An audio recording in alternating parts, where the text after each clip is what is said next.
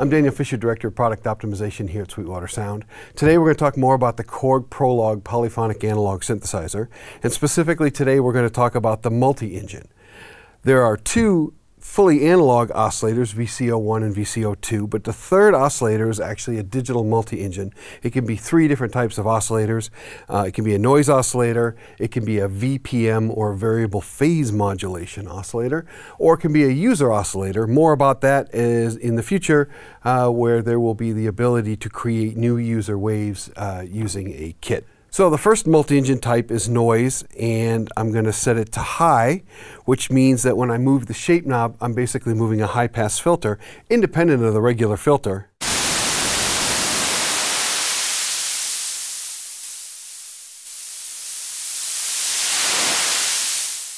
Good if I want to do hi-hats or just add a little bit of noise way at the top of a sound. I can also do low. Now it's a low-pass filter, so I can determine how much highs get through.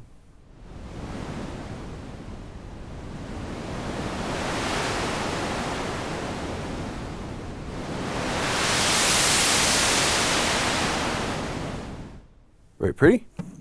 And then a peak filter, which is basically running a filter with a peak in the middle, and I'm running that peak through the whole frequency range.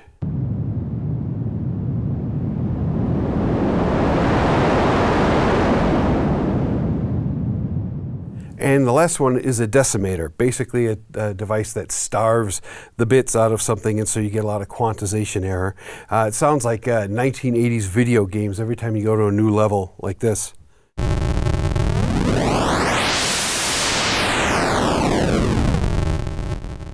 Those of you who like Tempest would know what I'm talking about.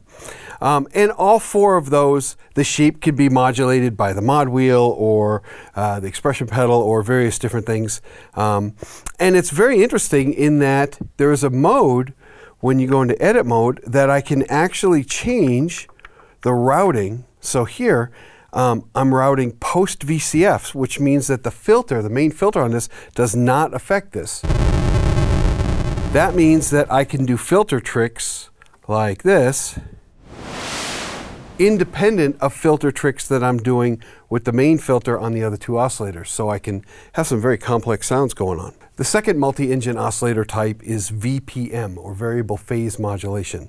It's very much like FM. In fact, I have some FM type controls over on this button over here. Another thing that it does is just give you some wave shapes that are not available from the two VCOs. So one that's really nice to have is sine wave. Nice pure sine wave. Here's a variation, and another variation, and a fourth one. And all of those can have their shape changed.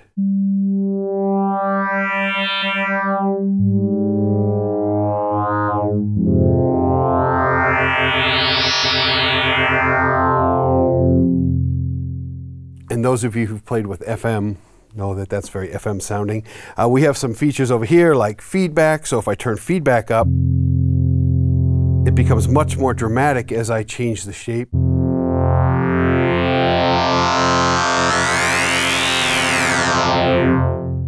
Now, if I want to move that shape of the sine wave without my actually moving the shape knob, there is an attack decay envelope built into the multi-engine, and I have full control over the attack time, decay time, and the intensity of the sweep. So I can just set it up here.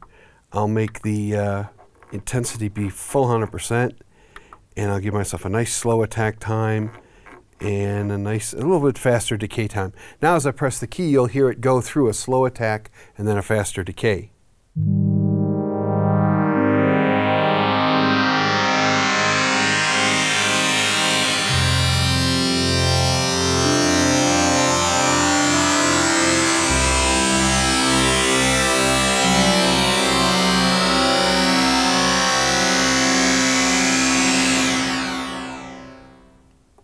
And each of the different sine waves will behave differently when you modulate the shape. Here's another one.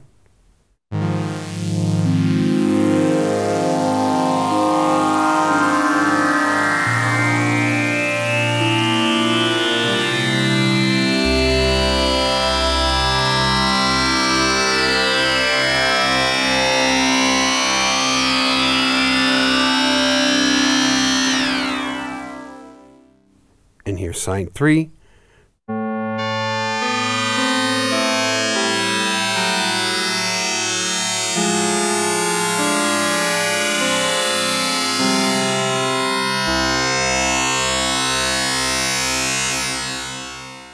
And sine 4.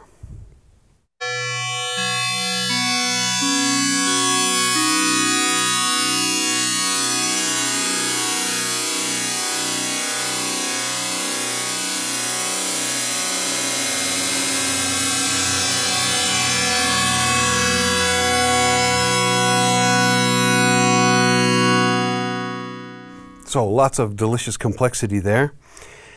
And then I can go to a sawtooth wave, and I'm going to turn off some of this modulation intensity. I'll bring it back to 0. And I'll just work it by hand here.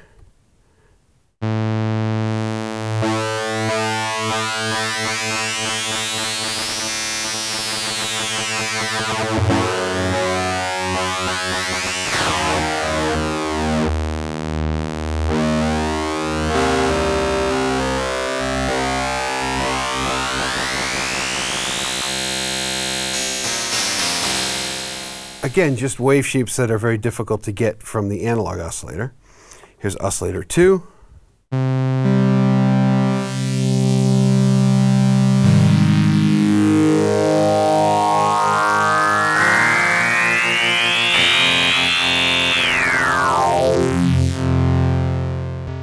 And square 1.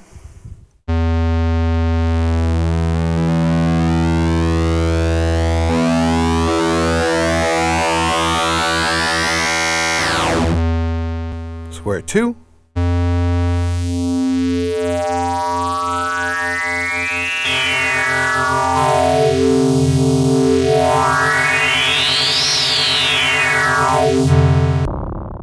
It's called fat 1.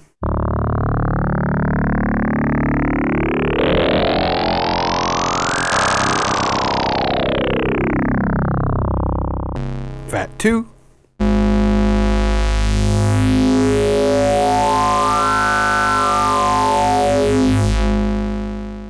And an air.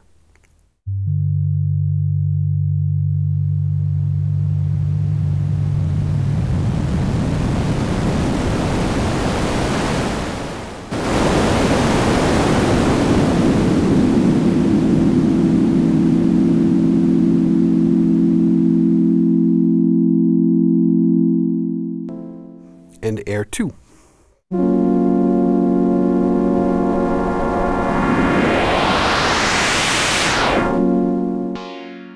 This is decay 1.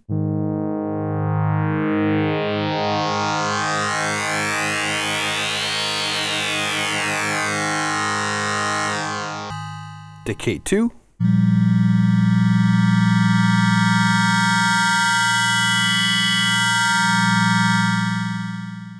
And creep.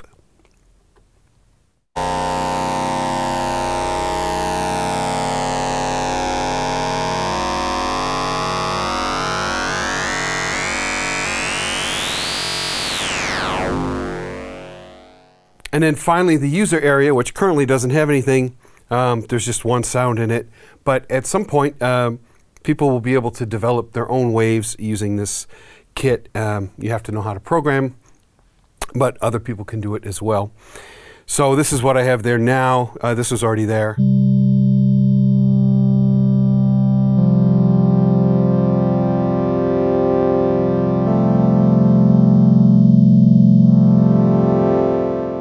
Again, it's very important that I can do all of this timbral shifting because I can bypass the main filter, which means I can have my regular oscillators getting brighter and darker, trading places with the digital oscillator for brightness, or just have two entirely different behaviors of brightness over time. And that makes for a really complex patch. Anyway, that is the multi-engine on the Korg Prologue polyphonic analog synthesizer. My name is Daniel Fisher. If you have any further questions, please contact your Sweetwater sales engineer. Thank you for watching.